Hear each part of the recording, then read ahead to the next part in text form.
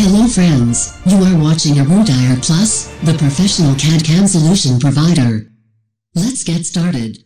Hello viewers, today I'm going to show finite element analysis of a bracket using ANSYS mechanical APDL. You can see the model. It is fixed from left hand side and uniformly distributed load will be applied from top side. It is a plane stress problem and material is made up of steel with modulus of elasticity equal to 200 gigapascal. You can convert this one into megapascal. It will be 2 into 10 to the 5 Newton per millimeter square or 2E5, and Poisson's ratio will be 0.3 and thickness of that material is 3.125 millimeter. We'll be converting all these units into meter. Okay, so without wasting time, let us start modeling using ANSYS mechanical APDL. After finishing this model, we will go for analysis. Okay, so definitely it will be a static structural analysis, and we have to add the elements.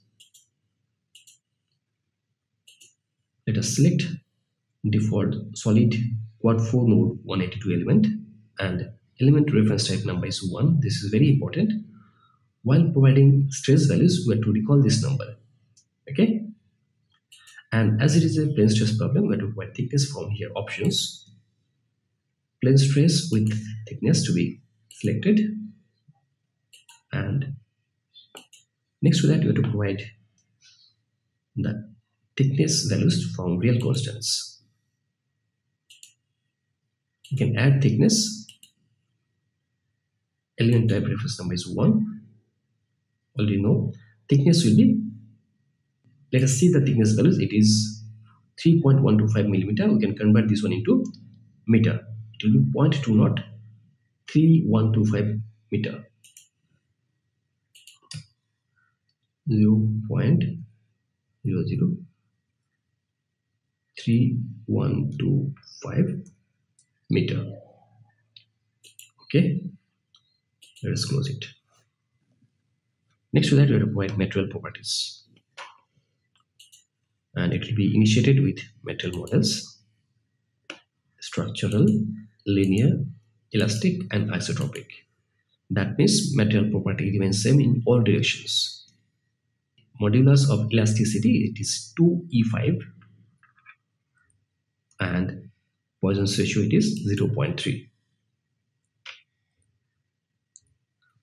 Okay. Next to that, we have to make the model, and it will be initiated with specific areas. Let us create rectangular areas by 2 corners. Can initiate this drawing from origin. Width of that rectangle, it will be 0.25 meter, and height will be 0.05 meter. Apply. It is made. Now let us see the drawing.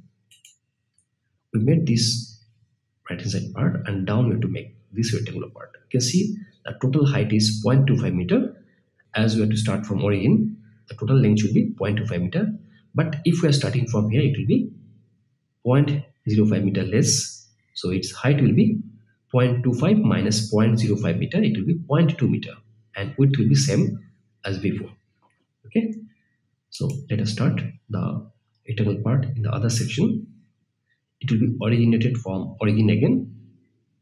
Width will be 0.05 meter, and height will be 0.2 meter. It will be downward direction, so it will be minus 0.2 meter.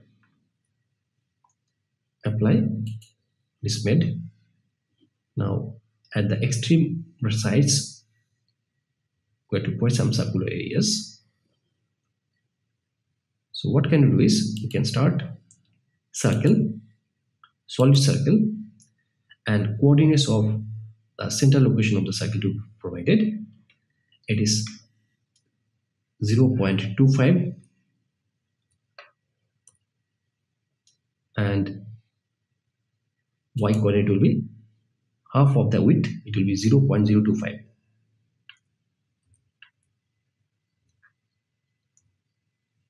and radius will be definitely 0.025 meter. Apply. First one is made. Now the second one to be provided at the downward location. Coordinate of that one is needed. It is 0.025 meter. Y coordinate will be downward, so it will be minus 0.2 meter, and radius will be definitely 0.025 meter. Okay, we made these two areas. Now these areas are separate. We have to combine these areas together. That can be done from operate, booleans, add areas. You can select all by picking all. Now it is a single entity. All the areas are joined together. Next to that, again we have to put some kind of circular openings at the extreme locations. So we can create again areas. It will be circular areas, solid circle. We have to point the location of the circle or location of the center. It will be x coordinate will be 0.25 meter. Y coordinate will be 0.025 meter, and radius is 0.00625 meter. Let us see that dimension. It is 0.00625 meter, right? We can apply this. First circle is made here, and another circle will be provided at the downward position. X coordinate will be 0.025 meter. Y coordinate will be minus 0.2 meter, and radius will be 0.00625 meter. Okay, two circles are made, and that to be subtracted from the main areas. So we can start again from operate, booleans. We have to subtract areas. For subtraction, we have to select all the areas initially, including that circle areas. Then next to that, you have to select those areas that to be eliminated. Okay, it is done. Next to that, we have to put some kind of fillet at this location, right? So what we'll do is create lines. It will be fillet lines. You can select those lines. Lines selected. Okay, and fillet radius is, let us see that fillet radius, how much it is, the drawing. Fillet radius is 0.025 meter. 0.025 meter. Okay, so fillet is made, but the area is not closed. We have to close the area with some specific areas that will be made using areas. It will be arbitrary areas, and that can be joined by lines. Let us select those lines and combine those areas together. Okay, this is a closed area. Now we have to combine this one as a single entity. That can be done using operate, booleans, add areas. Let us select all these areas from pick all. Now it is a single entity. Our model is ready, right? Next to that, you have to go for meshing, and for meshing, easiest option is mesh tool. Let us start meshing from mesh tool itself, and we'll select smart size, and let us mesh it. Pick all. Meshing is done at initial level, but we can go for refinement of this mesh using modification of mesh. Refine at all. This is done. Let us refine it again to have better mesh. It appears to be okay. Meshing is complete. Next to that, we have to apply our boundary conditions, right? Okay, so it will be started from loads, and definitely it is a static structural analysis, new analysis, and it is a static structural analysis. Next, we have to apply boundary conditions. The left hand side of this bracket will be fixed, so we have to apply structural displacement of left hand side should be fixed. That means left hand side should not move. Structural displacement on lines. Select that line. Okay, and all degrees of freedom should be having zero displacement, right? We are not providing any values. By default, it will take zero values. So all degrees of freedom is fixed, and left hand side is restricted to move. Next to that, you have to provide uniformly distributed load at the top location. Let us see how much load to be applied. It will be 2625 Newton per meter uniformly distributed load. Okay, it will come from pressure on lines. You can select that line. Okay, and it will be 2625 Newton per meter. 2625 Newton per meter. Okay, load is applied, right? Fine. Next to that, we have to solve it. That can be initiated from solution and current ls. Solve current ls. If everything is right, it will show solution is done. Okay, let us see it. It is showing solution is done, so everything is perfect. We can see our results from post-processing, right? It will be viewed from general post-processing. Initially, you will see our results from plot results, deform shape, and you will see deform plus undeformed. That means you will see the original shape together with the deform shape. Okay, you can see two shapes are available here. One is blue and another is white. White shape is actually original drawing, and blue is the deformed one by the application of load.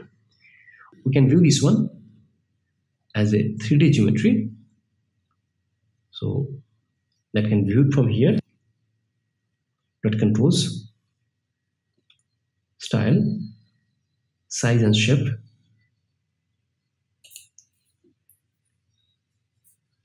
Display of elements should be on. Okay, now it is 3D. For better viewing, we can see the isometric view. So as it is very small thickness, still it is visible as a 3D object. Okay, fine. When you see contour plots, nodal solution, D-wave solution, and displacement vector sum. You can see displacement at different locations. Maximum displacement is occurring at extreme right hand side location near that semicircular portion. It is indicated by red color. Maximum displacement is 0.399965 meter, and minimum displacement is 0 at the extreme left hand side, where it was restricted to move by applying boundary conditions. Now the same displacements you can see in the form of listing also. List nodal solutions, D-wave solution, and displacement vector sum. So it is showing displacements of different nodes at different locations, right? And also you can see the downmost position. The maximum displacement is occurring at node number 17, and it is 0.399965 996 meter. Displacement is very high, right? Okay, let us close it. Next to that, we're going to see stresses in each element. It is composed of different numbers of elements. We're going to find that elemental stresses, right?